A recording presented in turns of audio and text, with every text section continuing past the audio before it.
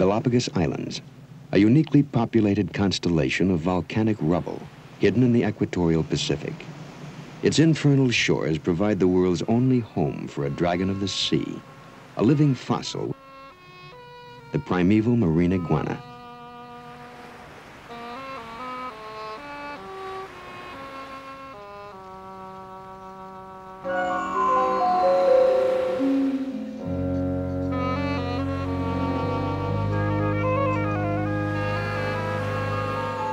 Until now, his underwater life has been shrouded in mystery.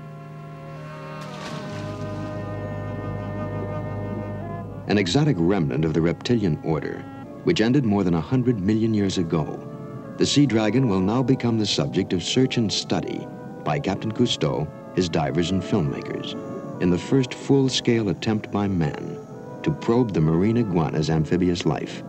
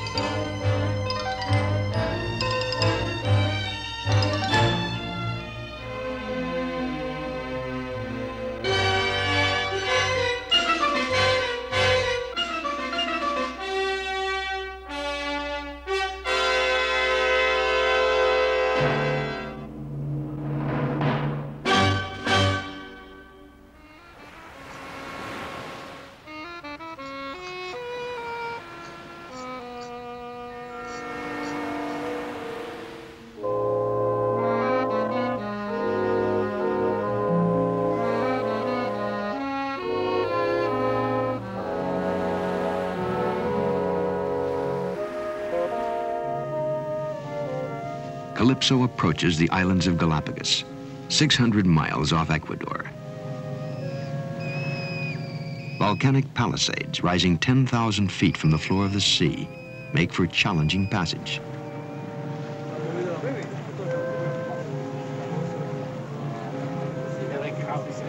In 1835, Charles Darwin had come to the Galapagos.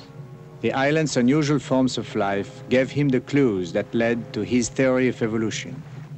Now we would explore the sunken Galapagos. And as divers, we will study the marine iguana, the reptile that returned to the sea long before man's attempts to do so today. Motorized underwater vehicles will be helpful in covering the vast areas below. Jean Clérion checks the regulator in his scooter. Air tanks are contained within the machines. Bernard Delamotte tests the motors and controls of his wet sub. With a speed of 5 miles per hour, the pilots will be able to fight the powerful forces of the Humboldt and El Nino currents, now in their seasonal conflict below.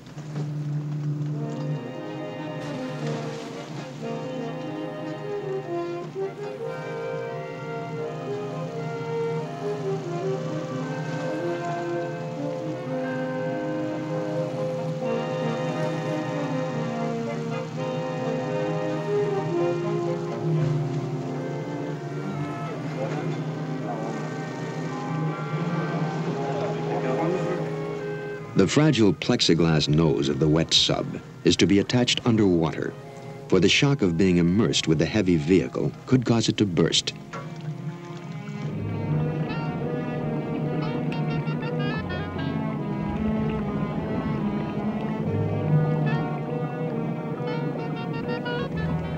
The scooters will follow the wet sub in this maiden voyage under Galapagos.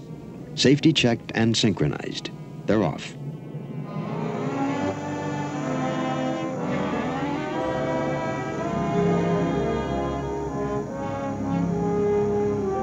We used the wet sub and front propeller scooters together for the first time. We will fly between the forbidding peaks of the underwater volcanoes that rise before us for 3,000 miles around. Only the wet sub has controls for turns and for going up and down. The scooters are guided by the divers who merely aim them in the direction they wish to go.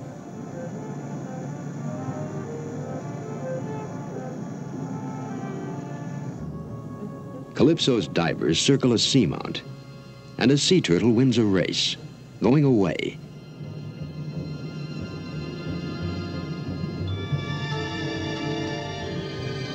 Another lap in the race is won by a leopard ray.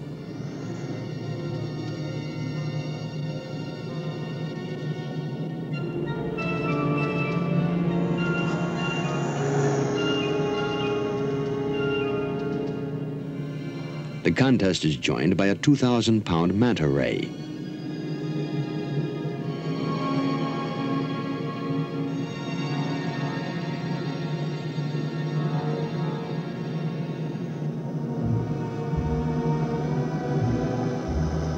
The vertical walls of an underwater cliff are pock-marked for as far as one can see. Sea urchins, with their rodent-like teeth, have laboriously dug these holes in the solid lava. The vulnerable urchin undertakes this overwhelming task in order to gain shelter from predators in this barren underwater landscape. To collect a specimen, Bernard leaves his air supply and lets the sub float unattended. He has only a lung full of air, and he must get back to his craft before the current carries it away.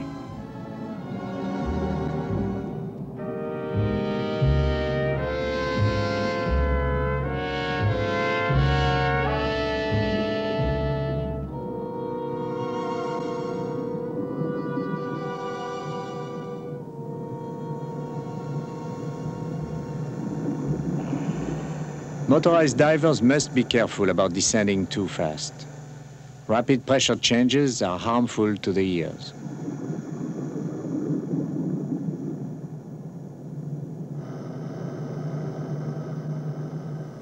Our divers follow a narrow passage downward. Ahead lies an incredible sight. Basaltic structures evoking columned cathedrals under the sea, ancient ruins, marine coliseums.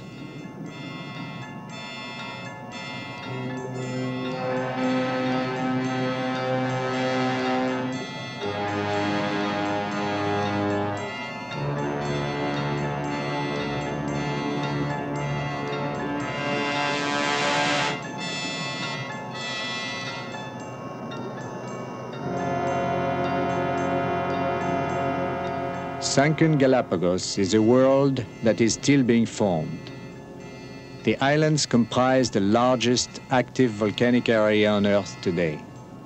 When the island above was recently given fiery birth, the molten lava flowing into the cold water immediately solidified and piled up almost vertically to create this illusion of a sunken city.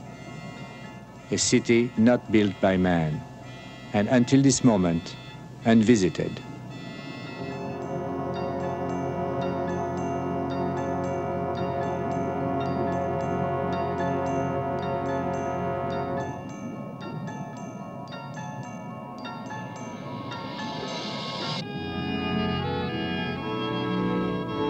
Our motorized divers rise through a colony of curious young sea lions. Their effortless maneuverability and grace provide goals for the human diver.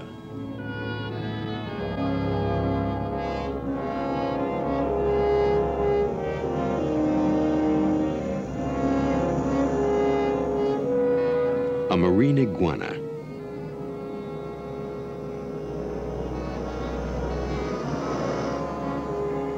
Clinging motionless to the rocks, the iguana's protective coloration conceals him from the divers above.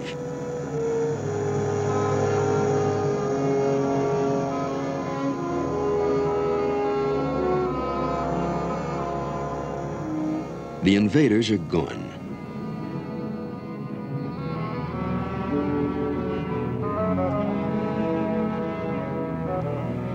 Now with its great prehensile claws, this prehistoric remnant of the reptilian age climbs out of the sea, very much as did his ancestors, millions of years before the emergence of man.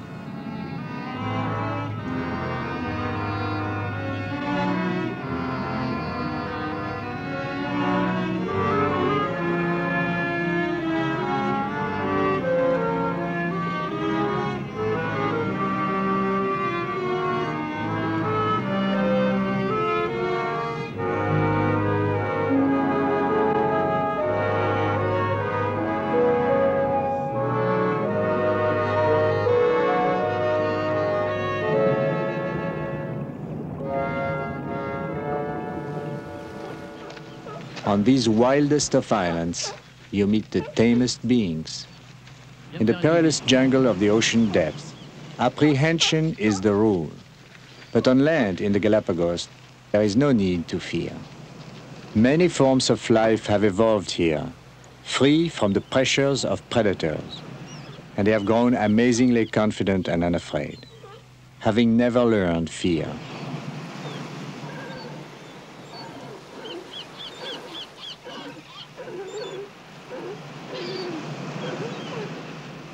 Although unaccustomed to man, the sea lions display an innocent trust in Bernard.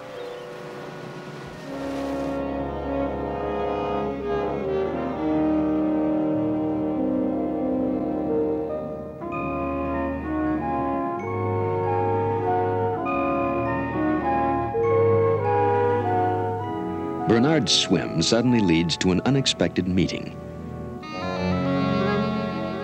A marine iguana. He has to surface to get his snorkel.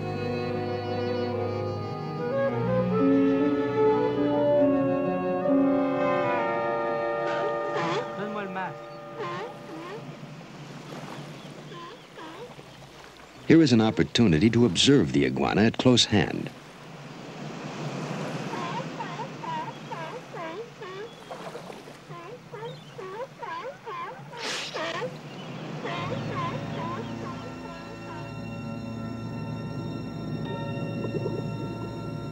The iguana is being watched by the sea lions, too. Their first objective is to tease him off his rock.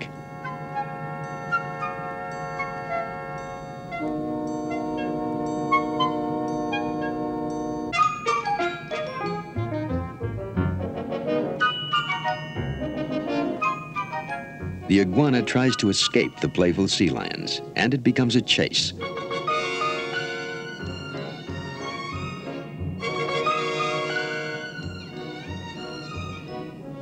The sea lions play with the iguana as cats play with a mouse. But the difference is, although they tease and torment him, it is only a game, and the iguana is never injured, unless it be his dignity.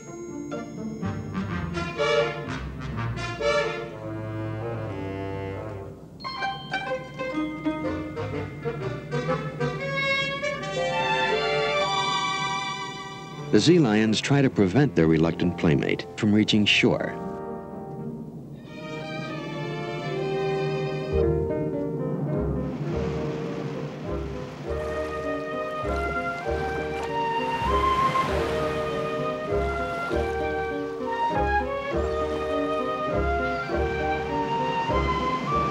The iguana presses on towards shore, but a relentless pursuer repeatedly pulls him back into the pool.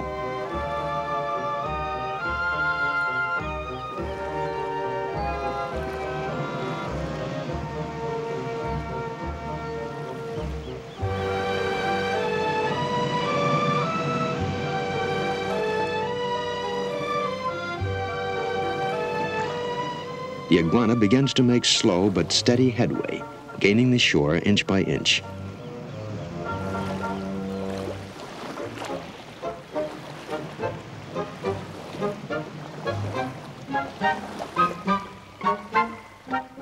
Free at last. Home on the intertidal rocks of Galapagos. The reluctant dragon is free at last of his tormentors. Or is he?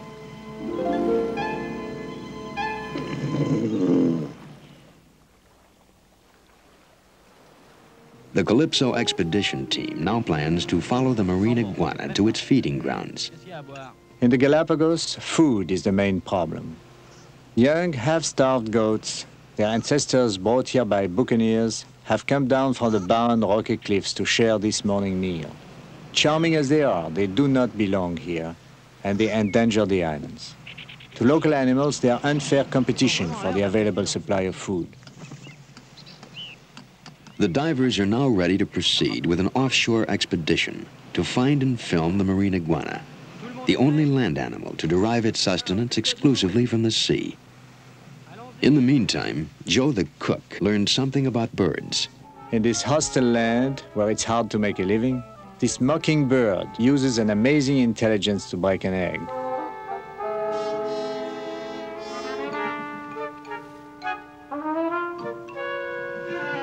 The bird has figured out Newton's law of gravity, but not, unfortunately, how to keep his discovery a secret.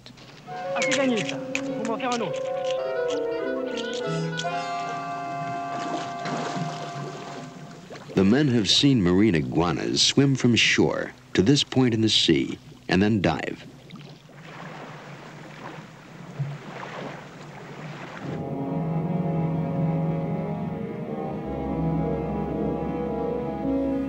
A surprise from the sea, the fabled batfish.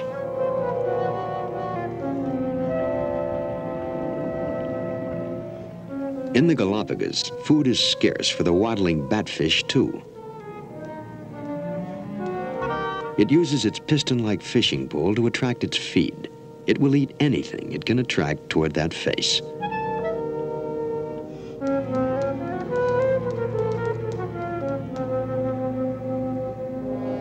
In search of an iguana eating, Delois and Dorado approach an algae bed.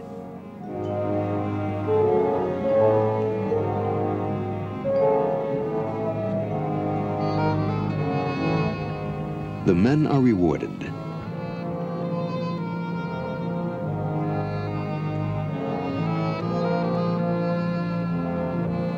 Dorado moves in for closer observation as Delois photographs for the first time the underwater foraging of the land animal.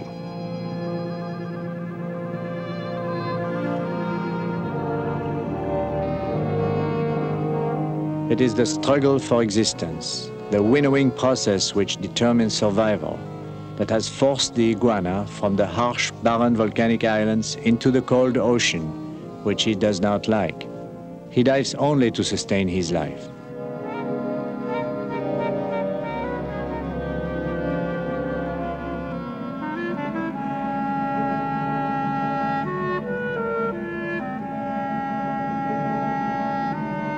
We observe he is never idle at sea, always actively feeding.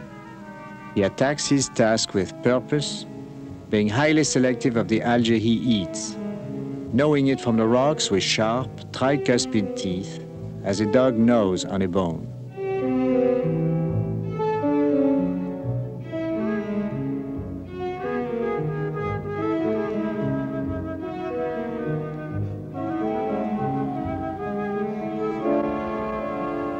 It is known that in captivity, the marine iguana lives only as long as it takes him to starve to death.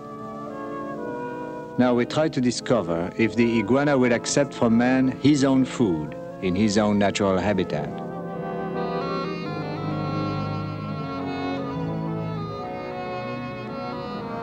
This remarkably independent creature that has outlived most mammalian and reptilian orders through millions of years of difficult survival would appear to want nothing from the hand of transient man.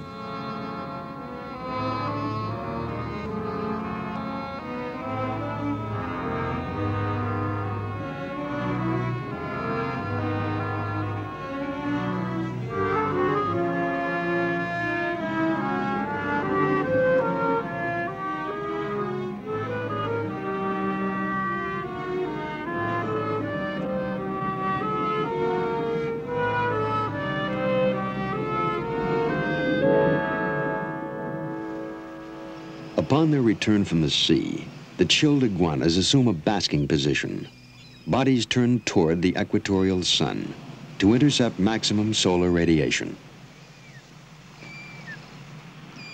Allier and Delcouter come to observe the marine iguanas on their sea rocks, a few yards beyond high tide.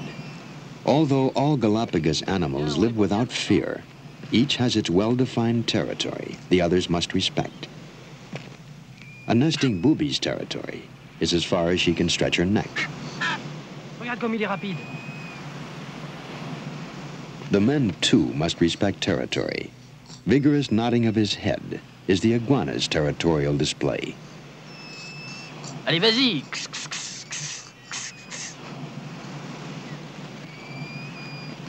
To show they come in peace, the men approach slowly at the iguana's level.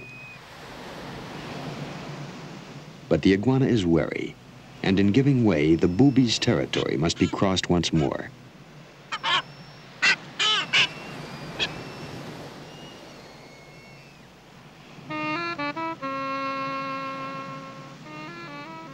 It was here that Darwin became convinced that species could change, and his experiences here as a young man led him in later years to formulate his ideas about evolution and natural selection. So these islands, in a very real sense, changed the way man looks at the world. Captain Cousteau confers with Dr. George Bartholomew, leading authority on the marine iguana. We, on board Calypso, we have concentrated on the observation of the marine iguana here. And do we have any idea of where they come from, what their history is? Well, they are iguanas, and their closest relatives are in South America, but they do not occur in South America. Whether or not they evolved there, got to the Galapagos by chance, and then the parent stock became extinct, or whether or not some land iguana got to the Galapagos and then evolved into the marine iguana is forever unknown because there's no fossil record. However, these islands represent a microcosm of the continents, and each one is a little universe all to itself. And as a result, it's just a beautiful laboratory for studying behavior and ecology and adaptation. In some respects, it may be the best in the world for studying the adaptations of terrestrial vertebrates.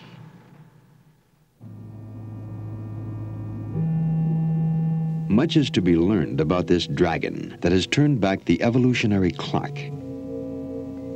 Bernard Delamotte leaves his wet sub on a lungful of air to pick up a mature male iguana for a physiological study.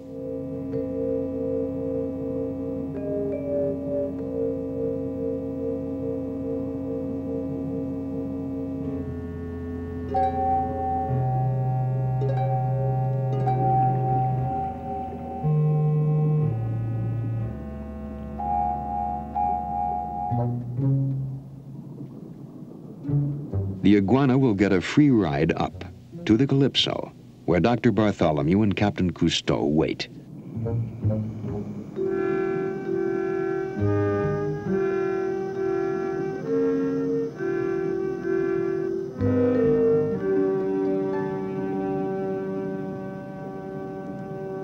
Dr. Bartholomew will record and analyze variations in the iguana's heartbeat. Make sure these electrodes stay in tight, so I'll put this plastic strap around. The physiology of the marine iguana is of special interest to Captain Cousteau, since this animal represents a combination of characteristics common to all diving animals, including man. Before putting the iguana in the water, it will first establish his normal heartbeat. Dr. Bartholomew is concerned that these rare creatures are waning in numbers. Data on heating, cooling, and heart rate will aid studies on the iguana's adjustment to its ever-changing environment. Guy, les signaux de l'iguane sont normaux? Tout à l'heure normal. Oui.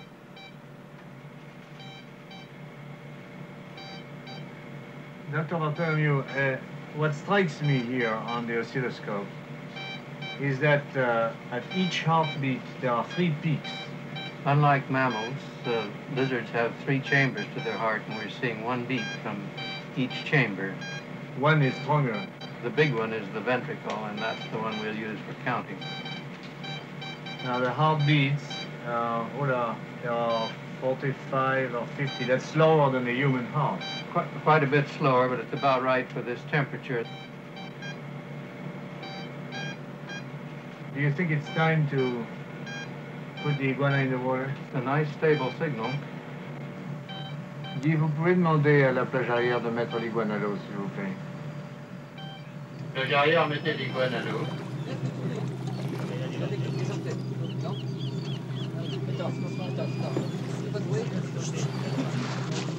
With great care, the iguana is passed to Jacques Cousteau, who is to escort the animal to the floor of the sea. Dr. Bartholomew has already made laboratory cardiograms on iguanas immersed in a tank. Captain Cousteau and his divers provide the opportunity to further this study in the iguana's natural environment.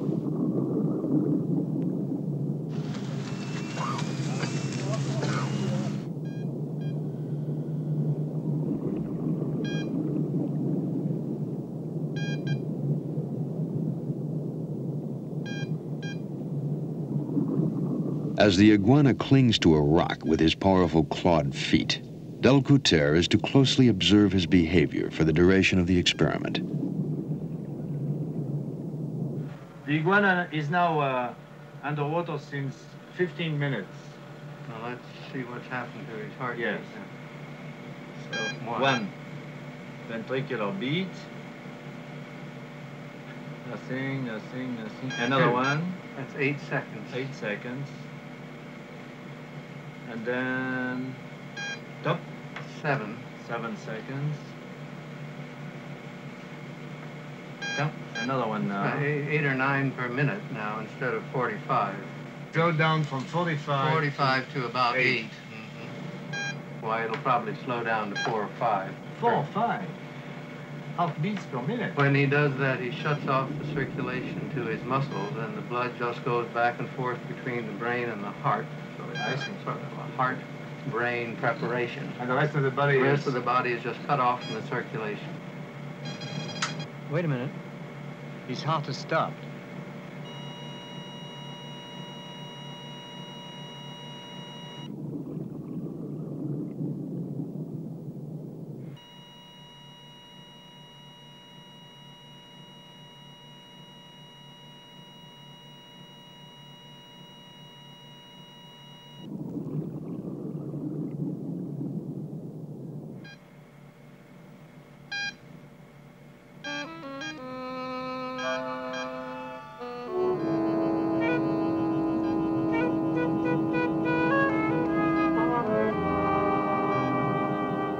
The iguana can voluntarily stop his heart for up to 3 minutes with no apparent damage to his brain.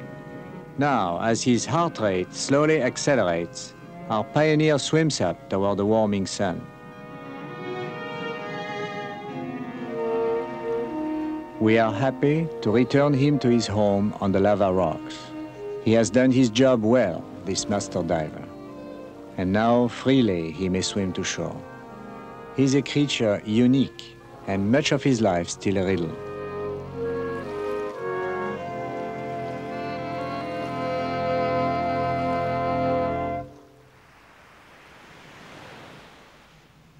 In equatorial Galapagos, the sun rises hot and fast. By 11 a.m., it's 120 degrees. Intertidal rocks washed by the cold Humboldt current make it bearable for Bernard Delamotte and Jacques Cousteau, assigned to capture a male iguana for a special dive.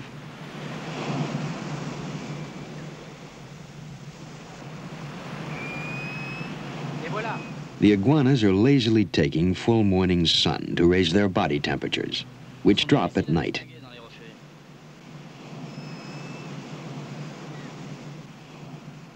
The slumbering dragons are suddenly suspicious. Perhaps favorable trade winds have whispered the words, "Beware of Frenchmen bearing sacks." Loupé!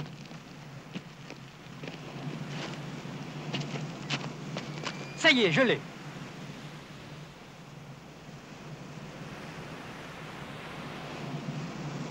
N'aie pas peur, petit.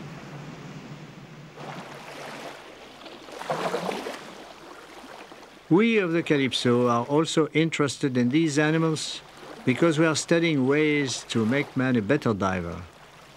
A depth meter will help determine how deep an iguana can safely dive. Man's diving devices can still be perfected, but their improvement will be limited by physiology. In order to dive deeper, longer, and better, it could be necessary to modify man's physiology. In any case, it is exciting to consider what happens in an animal that was not made for diving. Accompanied by men, the iguana is gently induced to dive, a dive he makes to his own physical limits.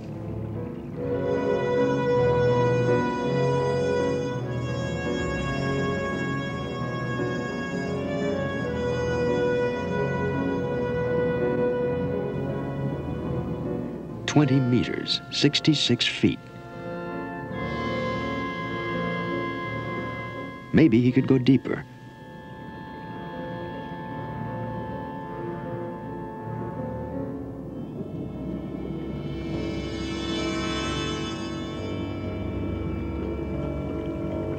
Unlike human divers, who must rely upon an air supply to their lungs, the iguana, when he dives, expels air from his lungs. Thus, he creates the negative buoyancy that will allow him to sink. The iguana tries to elude Cousteau's diver by hiding under a rock.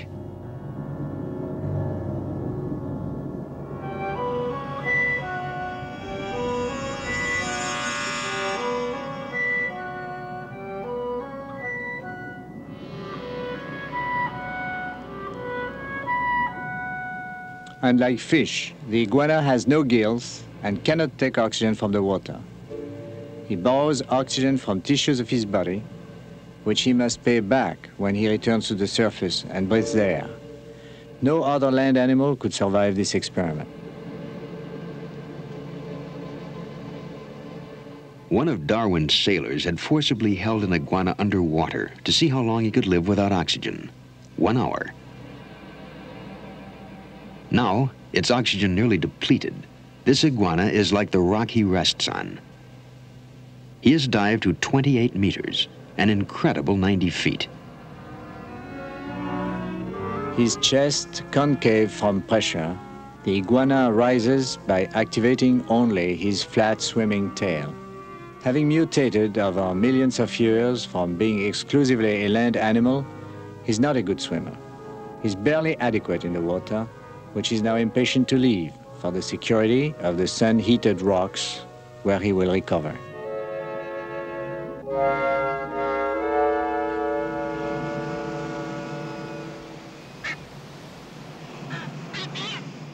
After feeding in the sea, it takes hours for resting iguanas to repay the oxygen debt to their depleted bodies. Allier uses reflected sun to help raise more quickly the temperature of a chilled male, basking with friends. A few yards away, temperatures as well as tempers have already risen, for it's egg-laying season. A female digs her nest and must defend it as another female intrudes. Competition is keen for nesting places in the unyielding volcanic rock.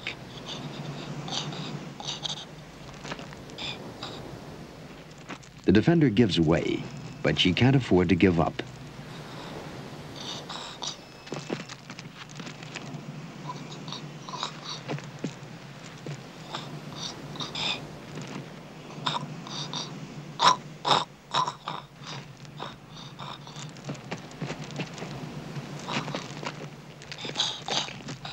It soon becomes a pushing match.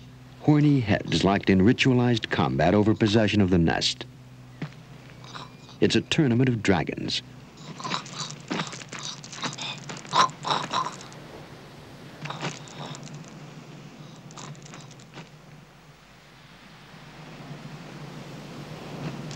The armored animals joust in an intimidation fight, but they do not put to use their claws and teeth. Like other endangered species, the animals do not bite or harm each other. Wounds inflicted could lead to the reduction of their numbers. Still, in the determined bout, not all holes are barred.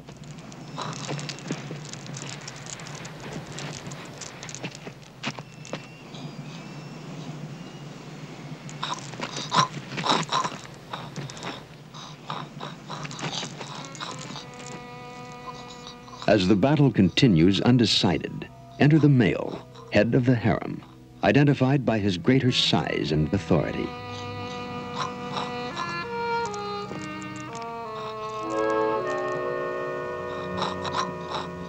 The male appears to tell them to stop fighting and lay their eggs.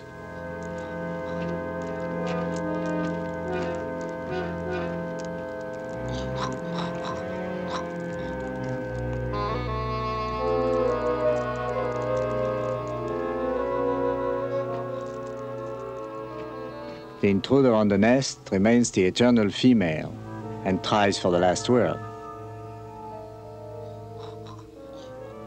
And she gets it.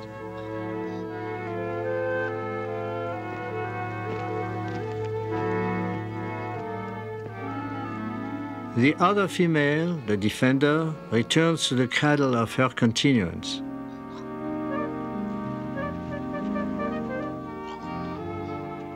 In this case, as in many others, it is the male who reigns supreme.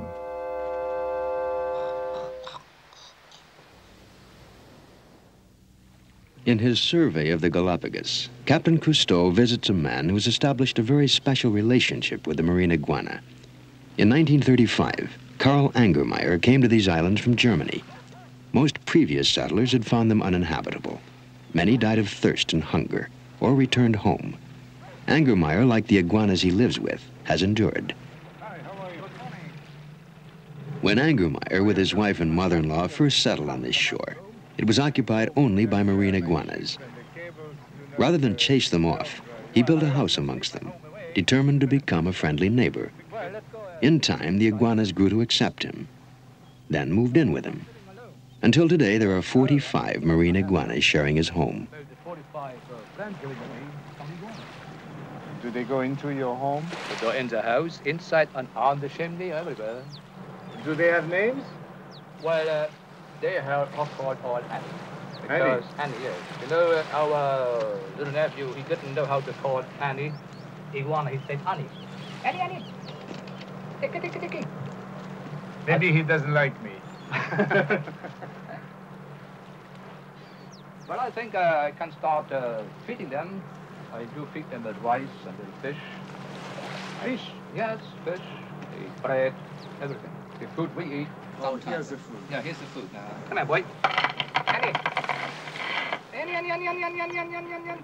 Annie, Annie, Annie, Annie, Annie, Annie, Annie, Annie. Come here, take the bite. Annie, Annie, Annie, Annie, Annie, Annie, Annie, Captain Cousteau had heard that Angermeyer had succeeded in getting the independent animals to accept food from man.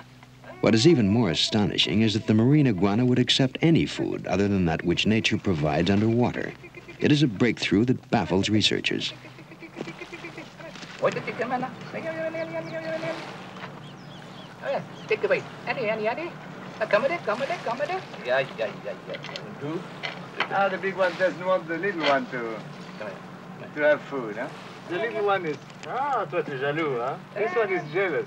The dog is jealous. Yeah, come on. Annie, Annie, Annie, Annie, Annie. And, Wait. Hey, come with it, come on. Now, come with it. Wait. Now, come with it. Wait, did it come with it, yeah? Come in, Annie. Come in. Yeah, I think we go inside. It's too hot here. Yeah. The night's shade. I take my little baby with me. Your friend? My friend, yes. It's one of the oldest ones. Do you think their friendship comes only from food? No, I think not only food. Also Not only food. laugh to them animals, I would say. And this is Annie. He's about 15 years with us now. Oh, Annie boy? Yeah. Yeah, let's go in. It's hot in here. Greeting the guest in marvelous coexistence, marine iguanas and mother-in-law at home. Let's sit down on the sofa. Here? Yeah, right over there. There's a few of them really tame. This one seems nervous. Yes, he's a bit nervous. I don't know because he... Well, I noticed him because he has only one foot. He has only 3 fingers. The astonishing peaceful dragon will only occasionally bite the hand that feeds him. No, don't show you. Hey! Look at it, look at this. Yeah, he bites. Hey, Annie. No. Let go. Read it, huh? He's really holding tight, is he? And it hurts? Well, it hurt a bit, sure. I should not do anything now, because if I pull my hand, Yes. he gets mad. Same as a dog.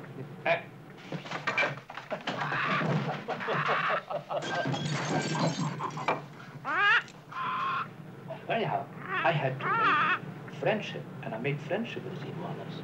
And they permitted us, because I think I was nice to them, because I liked them.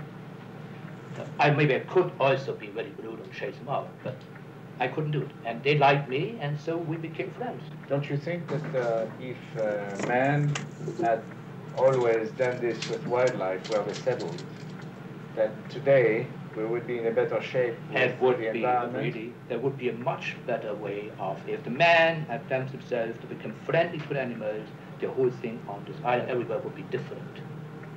Now that you have been living on this island, would you say that they are really paradise islands?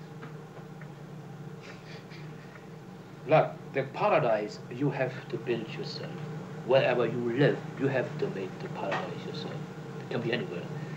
There are a lot of thorns around here. We build, I say, we make our paradise because we brothers, we are happy here. We love the place from the beginning. But the paradise, you have to make yourself. Otherwise, the island is rather rough, no? It's a rough country. You've seen it. There's a lot of rocks, lava. It has its beauty. I would say it's a paradise for the animals, like the iguanas, the sea lions. You know, for them, because it's their place. For them, it's their paradise.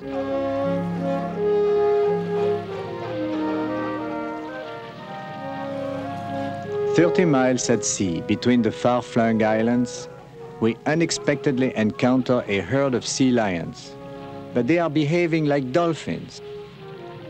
I have never seen anything like it. What is the reason for such a gathering? I send the divers down.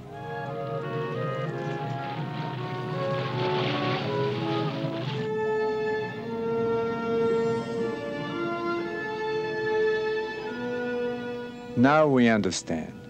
We are the first men ever to witness the sea lions' engagement ceremony. Every year they go en masse to sea and choose mates for the coming season. As the young bulls and sleek females court, the sensuous grace of their preliminary sexual play makes a tender ballet.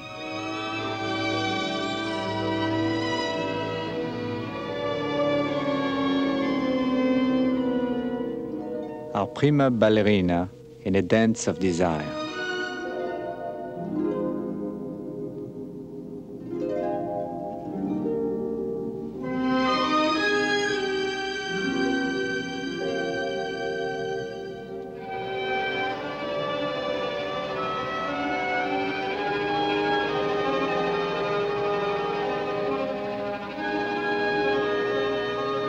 A soulful gaze, an invitation to join the feast.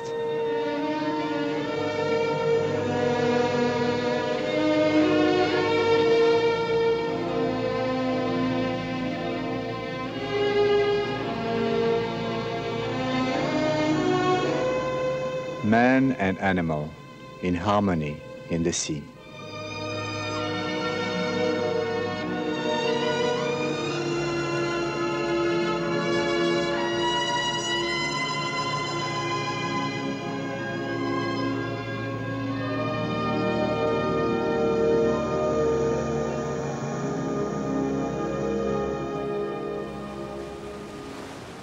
In our departure from the Galapagos, we leave behind a unique world that lives in ignorance of fear. Here, there are no predators on land. The predator is an animal with weapons. No weapons, no violence, no fear, disarmament and peace. What an irony if the peaceful marine iguana, which over millions of years has outlived other species, would also outlive man the warrior. An unacceptable thought. The gentle dragon would never take over the world. But if man would refuse to curb his self-destructive ways, this primeval being just might inherit it.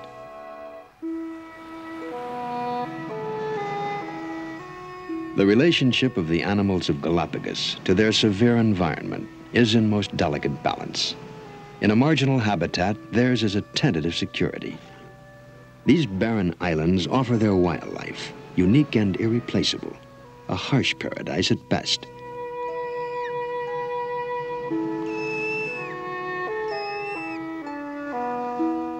These islands have not yet fallen to man's onslaughts on Earth.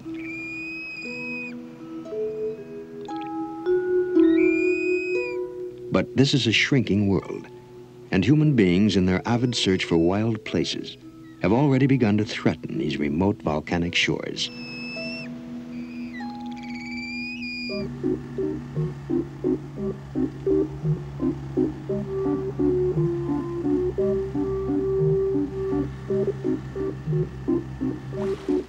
As the poet Edna St. Vincent Millay wrote, "This little life from here to there, who lives it safely anywhere? The tidal wave devours the shore. There are no islands anymore."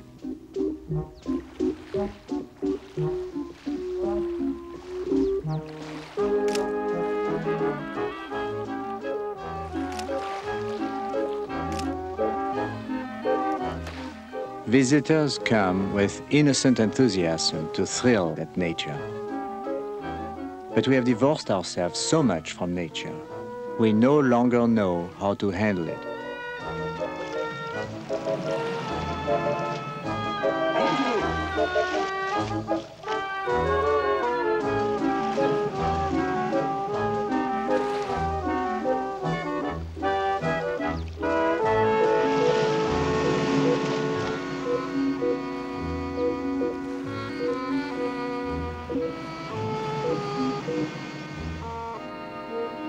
For our marine iguana, the sea may be only temporary sanctuary. If man's intrusion reaches out from shore, for the durable dragon that has defied the centuries, there will be no islands anymore.